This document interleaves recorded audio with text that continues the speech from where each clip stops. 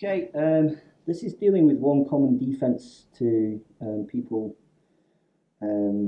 being triangled. So I've got to my triangle, however I've got to my triangle on Graham.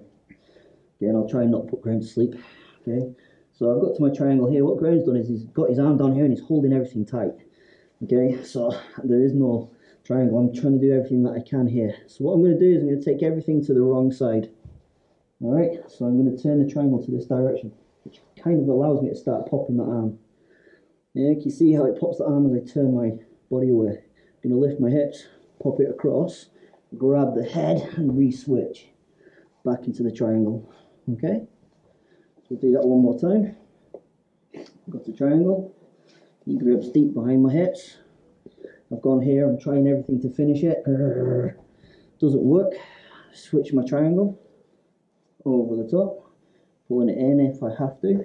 I'm going to push everything in that direction, pop the arm. Okay, once I pop the arm, lift my hips, drive it over the top, catch it in the nick of my hip, control the head, back to the triangle, underneath, and squeeze. Okay, so being able to just switch the triangle between the two places is quite a useful thing to do.